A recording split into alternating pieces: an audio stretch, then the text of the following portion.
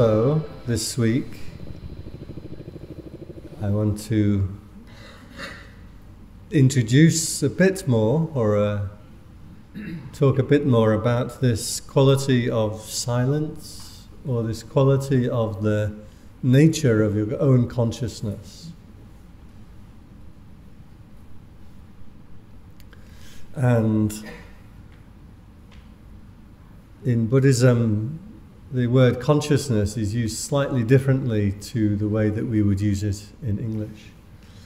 But these are reflections. So remember last week I was talking about Dhamma Vicaya, investigation of Dhamma. And what that means is, other than concentrating on your meditation object, we should also be investigating the things that are entangling the mind. So the Buddha had this very nice sutta. Someone asked him, who can disentangle this great tangle?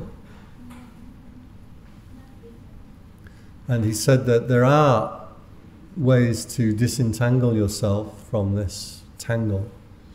And the tangle is, we're tangled up in things of the world. We're tangled up in the thoughts, ideas, the dreams, the worries, the memories, the fears, the physical sensations, and all the rest of it. These are things that keep pulling the mind outside of itself. Whereas to bring the mind back inside of itself, this we need to focus on with silence. And this silence is actually always there. So we have these two practices. One is the practice of where we're taking the mind, and one is a backwards practice, or a backing away from the things that entangle the mind. So you may notice that with the meditation, the difficulties that come up with the meditation are always ones of things that are pulling your attention. So your attention can be pulled away from yourself into thoughts of the past, the present, and the future, worries, desires, wants, all the rest of it. It can also be pulled into states like sleepiness, states like too much energy or effervescence in the mind. So this is always our attention being caught up with the content. And in Buddhism, we differentiate between three things: the citta, or the knowing; the content, which is called the aramana, or the object, but the content of the mind; and thirdly, the process. So our path of meditation is one of moving the attention and starting to see the process rather than the content. But looking at the suffering in things will tend to disentangle you from the things of the world, so that your attention can come back and be with yourself. When your attention comes back and is with yourself, and don't get confused with self and no self here, all I mean is the experience. When I say self, I'm not talking about an Atman, some great philosophical concept of a super being or whatever. I'm talking about the experience. You have an experience, a living, humming, buzzing, thriving experience of being alive, and that right there is real. That's your self. It's an impermanent self. It's a changing self. So we don't need to get confused with non-self teaching in Buddhism. As we can bring the attention into that silence and into that presence, there are two key experiences. One is profound dullness and emptiness. And I know quite a lot of people who've experienced this and then backed away from meditation because it seems like this big black hole that sucks you in of just sheer dull emptiness. And quite a few good yogis I know that even in our group in Bangkok have really approached that state and then really backed off. And what's happening there is the mind is stopping still, but you're still caught up in the content of the mind. And the content of the mind is completely empty because the mind has stopped still. So it's like nothing, completely nothing. It doesn't seem very attractive. But a slight change of viewpoint, slight change of standpoint to what sees the emptiness, that is complete fullness and very bright and very alert and very still. So when you're viewing the content, it can seem quite scary, but when you're viewing the observer or the knowing, it's really the most beautiful thing. Taken to the extremes, these are the jhana meditations, and the first jhana meditation is the experience of infinite space. And if that doesn't scare you a bit, infinite space, because it's infinite, right? It's just like you need limits to things in order to get hold of it in your mind. But the thing that sees the infinite space is the subject, which is infinite consciousness. And infinite consciousness is a very beautiful thing. So this twin aspect, whether you're viewing the content or the observer, content being aramana, which you might know, the Thai people here will know the word arom. And arom means mood, but nearly always means bad mood. But actually the word arom means any kind of mood. It comes from the word aramana in the Pali, and aramana means the object that consciousness is focused on. And for a long time, psychologists and scientists and philosophers have been trying to find consciousness independent of the object you are conscious of. So this was William James. He's one of the grandfathers of psychology, even really before Freud. And he noted that he can't find any kind of consciousness independent of an object of consciousness. The fact that William James couldn't find it doesn't mean that it isn't there. Right. And so you can see that in his masterpiece, but boy, it's a very difficult book to read. His English language skills are not good. He's American, but it's called The Varieties of Religious Experience is the name of the book, and it's one of the really classic texts. So the consciousness, the thing that views it, is called citta or mind, and citta has various different meanings in Buddhism, but in this sense, citta is what knows, and the aramana is what's known. So to really get to practice the meditation, we need to switch our attention from what's known into what knows. That's the first step. So this thing that we know and is knowing is slap bang in the present moment, and it is the experience. And there's always this philosophical argument in the world. Is the world idealist, who feel that the whole world is mind and mind only, because you can't know anything other than mind. Any body or form that there is, you only know it because it's come into your mind. And on the other end of the philosophical scale, you have the materialists who say, well, mind is just some kind of function, but everything depends upon physical matter. So you have this duality. Are things mind only or form only? However, in the original text, the Buddha neatly sidesteps this whole question, whether everything is mind or everything is form. He also sidesteps the question of whether things are body or mind, which is a slightly different question. In Theravada Buddhism, in the original text, all these questions are neatly sidestepped. And the Buddha said that he didn't say that there is no body and mind. He didn't say there is no idealist philosophy and materialist philosophy. What he said was there is experience. And that's why I call this talk the Experientalist. And the experience that comes up, any experience that comes up, must have various mental qualities and physical qualities. If you can hear the sound of the air conditioning right now, you have a physical quality of the impingement of the sound waves upon your eardrum. That's the physical side. You also have the side of whether you like it or you dislike it, or you may be neutral.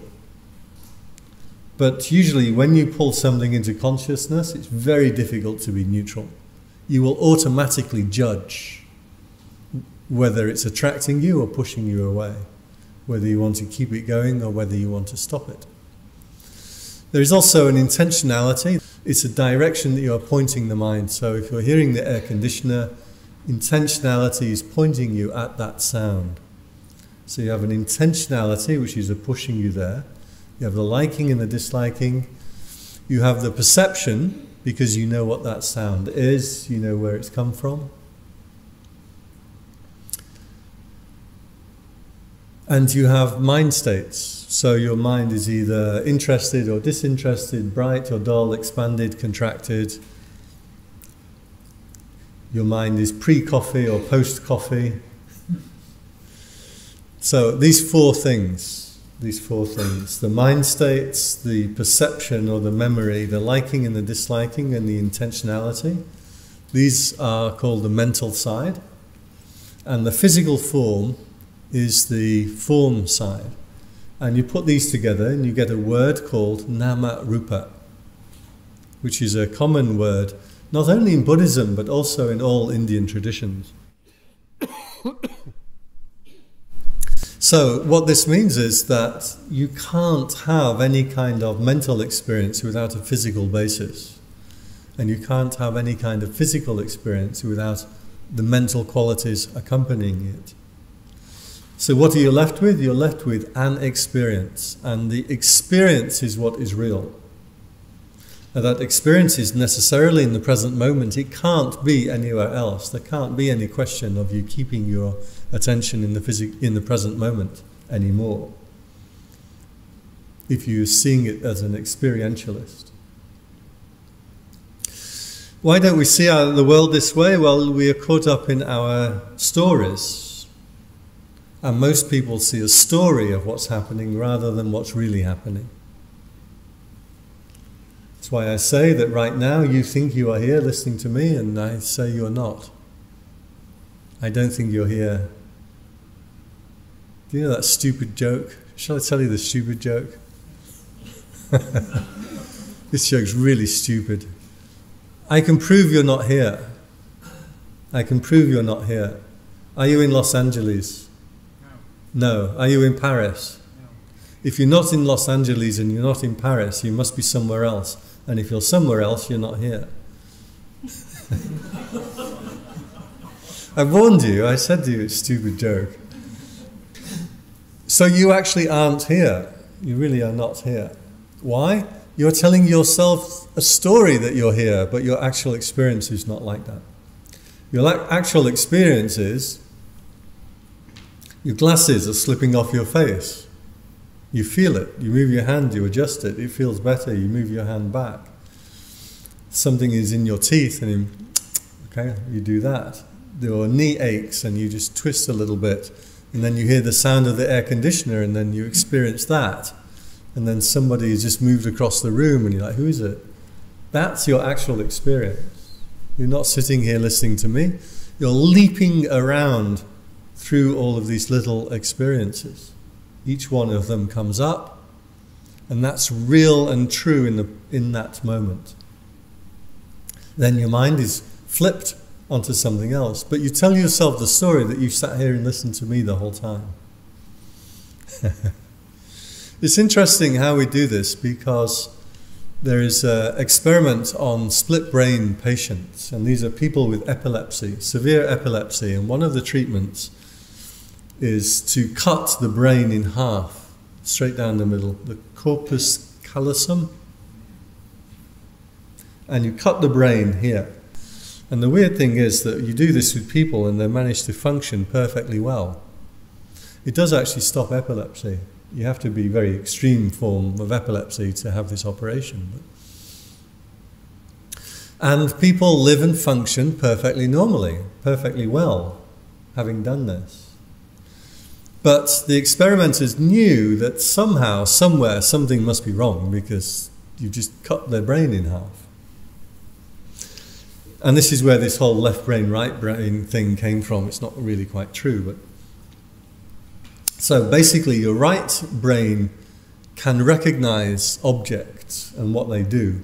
Your left brain can name them. So what they would do is show you a spoon through your left eye, and that comes through to your right brain.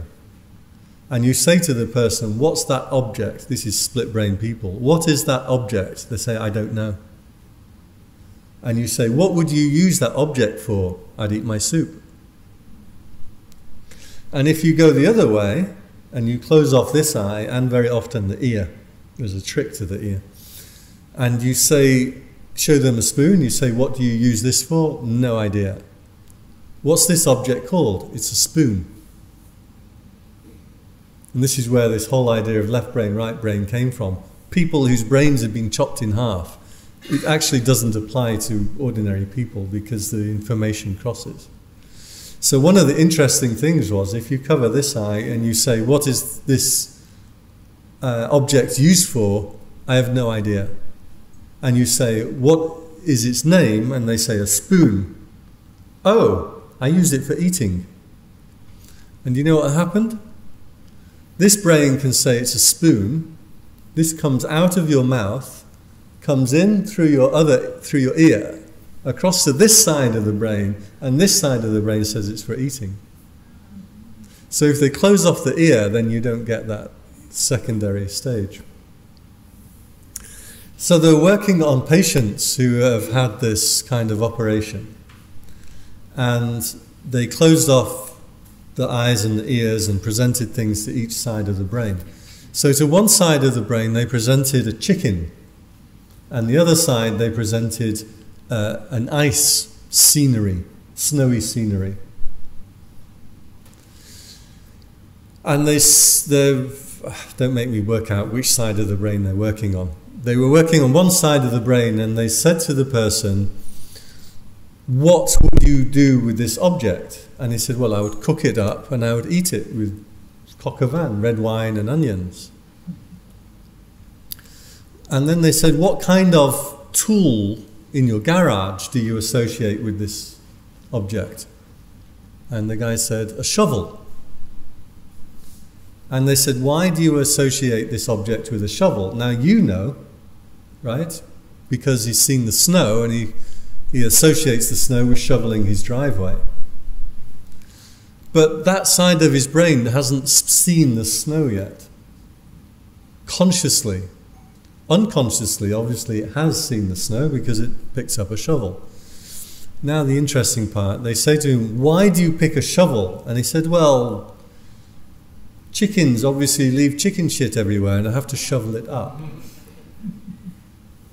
So what's happening is he's inventing a story to explain his experience. And this is what people do all the time. Your story to explain this experience is that you are sitting here listening to me, rather than you were shuffling, your knee ached, your glasses moved, you looked at your watch, you thought of the time, you wondered what's for lunch, you readjusted your clothes, then you listened to me again for a few seconds, and then you move somewhere else. That's what's actually happening for people. But you tell yourself a story, a narrative, and this narrative is something that tries to coalesce this effervescent bubbles of experience and try to make it into some kind of cohesive whole that you can relate to.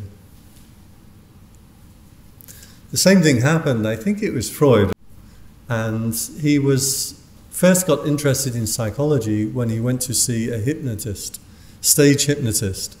And they had a bunch of people lined up on the stage, and the hypnotist said to this one woman that when the clock strikes 1, you will go and close the window. But no need to remember this. Go and sit down. She sits down. They carry on and do the rest of the show with all the other people. And then the clock struck 1 and the woman gets up and goes and closes the window. Then the person on the stage says, why did you just close the window? She said, well, it was a bit drafty. Now we know that's not the reason she closed the window. She'd been programmed to do this. But the point is that she didn't know that, so she invented a narrative to explain her experience. And this is how Freud came up with the idea of the unconscious. He's saying your unconscious has various experiences and you'll do something for this or that reason, but if I ask you what the reason is, you won't know. You will invent some story to tell me, but the real mechanisms that drive your experience and your behavior are in your unconscious. That's where the whole idea of the unconscious, subconscious, and conscious mind came from. So these are stories that we tell ourselves because we only need to actually use basic information. Usually when I do this talk, I have my bag, I forgot, and usually I have my green bag or my brown bag, and I make everyone close their eyes, and then I'll hide my bag, and then I'll ask you what color my bag was. And only about 10% of people will actually know what color my bag was, even though it was right there the entire time. 2 years ago, I was talking about this, and I had a box of chocolates on here. I asked everyone to close their eyes and say, what is on my table? And people say, there was notes on your table, there's a microphone, there's a bell, there's your clock. Nobody saw the chocolates. You'd think, right? You'd notice the chocolates. You wouldn't notice anything else, really, would you? Nobody noticed the box of chocolates. It was Ferrero Rocher. I mean, they're quite visual. Nobody noticed them. There's a funny experiment that they do. I love psychology. It's great. It's mischievous. So in the psychology, people were coming to do a test with the psychologists. And when they come in, they get the form and they have to register. So they come in and there's a nice looking man behind the counter. And they said they've come to register for this experiment. Oh, just a second. And he dips down behind the counter and he gets the form. But it's a different man who stands up. And unbeknown to the people, they're already in the experiment. And they want to know, do you notice that it's a different man who stood up? And nearly everybody doesn't notice. Now you're all thinking, oh, I would notice. No. And if you did notice, you would notice by accident. That is, you might notice the colour of the man's shirt is blue. You might say, oh, that's a nice colour of blue, or I've seen this colour of blue. And then the next man stands up and he has a black shirt on. Then you might notice. But it's purely accidental if you happen to notice something. Because we work by simple story narratives. You come in, there's a man there, he went down, he came up and he gave you a form. That's the story that you tell yourself, and that's enough. It's quite funny. Some people are like, I knew it. I knew there was something wrong with him when I came in. But they can't pinpoint what it was that had gone wrong. Obviously, the man has to be fairly similar. If it's like a fat, bald man who goes down and a tall, skinny man who stands up, you're going to notice right away. So it needs to fit into something like the same kind of story. I get this a lot because people say to me, when they see me around town or in a taxi or something, people say to me, oh, I know you, I've seen you on TV. I'm like, no, that's Ajahn Jayasaro. Oh, I've read one of your books. No, that's Ajahn Jayasaro's book. Because we're both good-looking English monks, aren't we? So we fit the same narrative picture. So we live our life, people live their lives by stories. We have this narrative that tries to stitch together this effervescent experience that we have of actually the consciousness that jumps and leaps around from one thing to another thing to another thing. And this is why your meditation seems to be getting worse, because you're starting to get past the narratives and see what's actually happening in the mind. This is what the Buddha called the monkey mind. And people think the monkey mind means your mind is jumping around like a monkey because you can't keep still. and because you're hyperactive. That wasn't the meaning.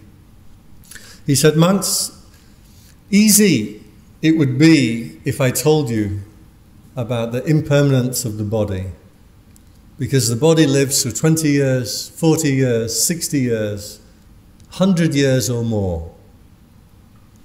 And you can see it decline, you can see it cease.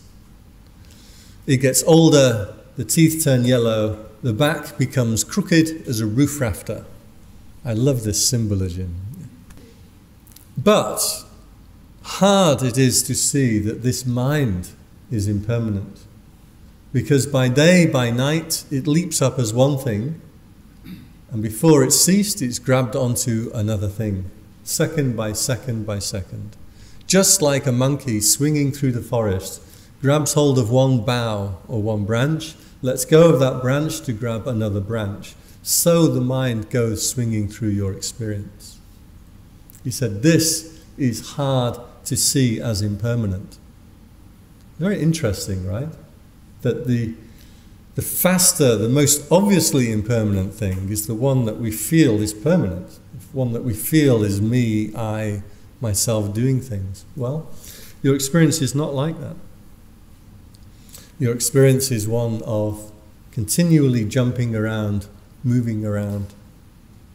And this is actually quite handy because it means that nothing really stays in the mind for too long. Even bad things, even good things. So I have my story of every school has little Johnny who causes trouble. Our little Johnny in my school was not such a troublemaker. His name was Johnny Ryman. And he had a big lawn out the back of his house, and it was being dug up by moles.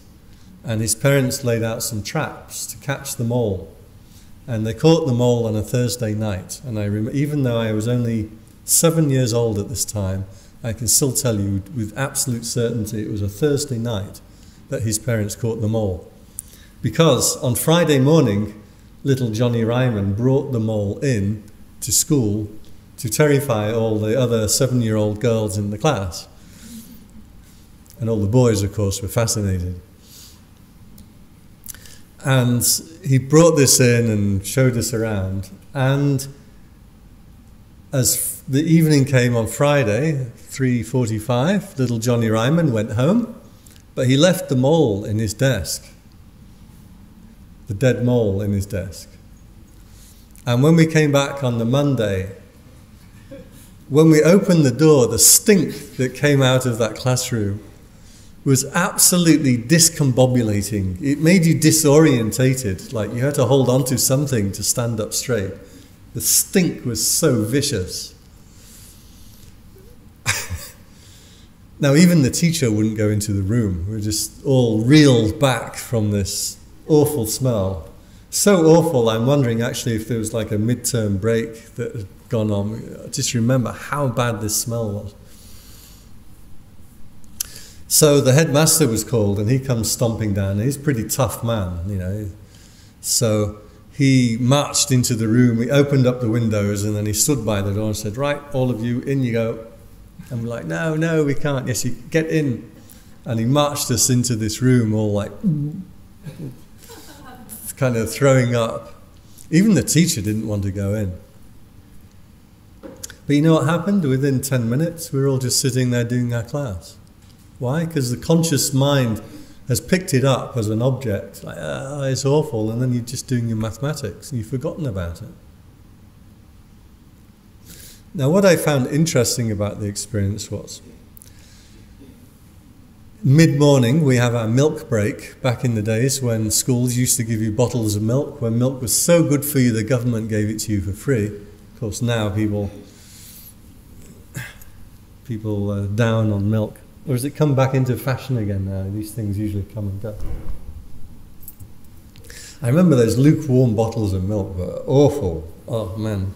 And they used to force us to drink it.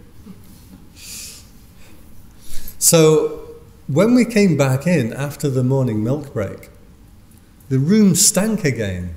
That's what I found interesting. During the class, we'd just completely forgotten about it.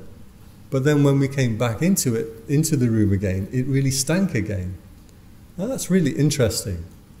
It just shows how the mind, when it picks something up, usually it picks up something that's unusual in its environment, something that's interesting, or in the psychological language we call salient.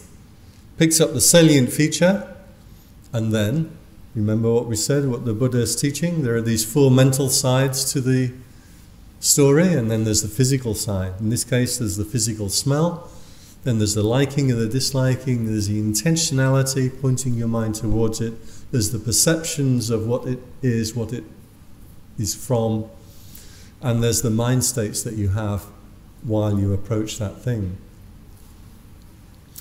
So what this whole process means, the reason the Buddha is really pointing to this process, is this is where suffering arises. You really can't suffer over something that isn't being pulled up into conscious experience in that second.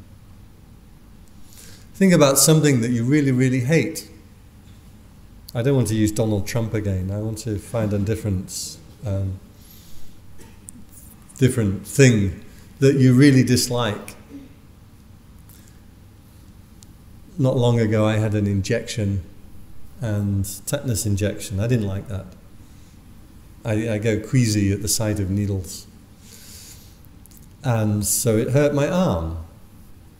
But does my arm hurt the whole time? No, because 90% of the time I'm just doing something else. It's only when I put conscious attention onto something that suffering starts to come up. So this is what in Buddhism is called viewing process, or process if you're American. Viewing process. Rather than viewing the content of the mind, you view the process, that as soon as something comes into conscious attention, you get catapulted into this step by step mechanism. Oh, I like this, I don't like this. If I don't like this, well, what do I want? Because of what I want, I have attachment. Because of attachment, I have a state of mind come up around this thing, and then I'm what we call bhava, being. I have an active intentionality around this thing. It's a process that comes up because I just put my attention onto it. If I put my attention somewhere else, this process just dissipates and goes away. So viewing the process was what was important, and the Buddha called this the seeing the arising of the world and the cessation of the world. And actually I did a talk on this in Singapore, and I called it the end of the world. And there's a talk for the Singapore youth group, and there's hundreds of them came, and they thought I was going to talk about prophecies about how the world ends. And when I talked about the process of pulling things into conscious experience, they were really unhappy. And they're like, you were going to tell us about the end of the world. So this is the process that we're looking at, and this is the next part of the meditation that I'm encouraging you to look at. If you've got mindfulness reasonably well trained, you will be able to spot things as they come into your attention and as they catapult in this chain reaction that comes from it. By seeing this process, you see the whole world coming up. You can also, if you stay with it, see the whole world ceasing as it just starts to filter out of your consciousness. This gives you enormous confidence that anything that arises will cease. One of the key insights in Buddhism. It's not a psychological insight. It's an insight you have to have by watching it in meditation.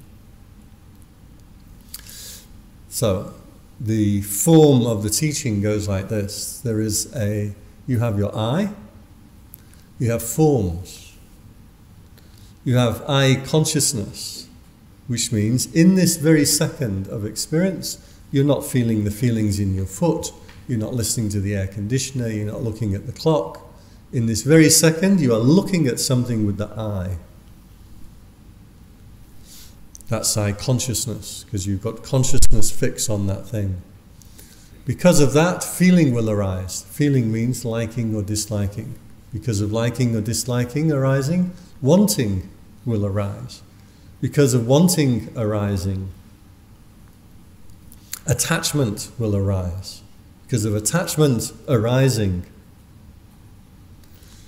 you get memory or perceptions. There are different formats of this teaching. I'm giving you one of them. Perceptions will arise, and because of that perception, there will be liking or disliking arise. Because of that liking or disliking, there will be desiring arise. Because of that desiring, there will be attachment arise. Because of that attachment, you'll have perceptions arise. So, I see a camera. I want a new camera. What kind of camera shall I get? I like the Panasonic. Who told me about the Panasonic? That was this guy told me about the Panasonic. And they use that in this place, and they do blah, blah, blah. And the mind is off on this endless chain. That's what's called Pat-pancha. Pat-pancha, or scattered and diffuse thinking. And the Buddha said, monks, train yourself to be one who is of precise thinking. And the word precise is na-pat-pancha, which means not diffuse thinking. So, that's the story on consciousness. You'll notice that consciousness in Buddhism means conscious attention given to something. It doesn't mean like an underlying field of consciousness into which things come and go. It means the experience of the exact experience that you have in the present moment. So, you are encouraged to view process. Is all of that clear? Is that awareness, or that's sati, or is it? So if consciousness is consciousness of something, what's the word that we would have in English, which means the overarching consciousness of all, we would take consciousness as like a field, that things come in and out of this continuous field. And that's definitely what it's not meaning in Buddhism. And it's partly a mistranslation. The word actually is vijnana, and vit means special, and jnana means knowing. So it's special knowing. Within your experience right now, if you listen to the air conditioner, that's a special knowing that's put on the air conditioner. And you're ignoring the colours of the flowers behind me, you're ignoring the feeling of the pressure on your bum as you're sitting on the seat. So within your field of experience, you've picked something out. That's vijnana, consciousness. Is there a word for our idea of an overarching consciousness? Not really, but the closest would be citta. And citta being mind, and aramana being the object of mind. Yeah. I can go into more of this maybe next week, one of my favourite topics, but it goes right into enlightenment, but too much for today. You got to know that.